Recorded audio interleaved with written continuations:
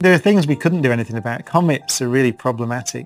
The comets are more like often described as icy snowballs, and they come from much further out, a place called the Kuiper Belt or the Oort cloud. So there's all this stuff around there, which are basically icy snowballs. And they, because of collisions and interactions in the Kuiper Belt and the Oort cloud, or even passing stars can disturb, just anything can disturb these things, and they can come and fall in towards the sun. And we saw one recently, Shoemaker-Levy 9, relatively recently, which hit Jupiter, and we didn't see it coming until a few months before it hit, I think. And it made a bit of a mark in Jupiter, actually, when it hit it. It was actually the hole it left was bigger than the Earth, right, in the clouds.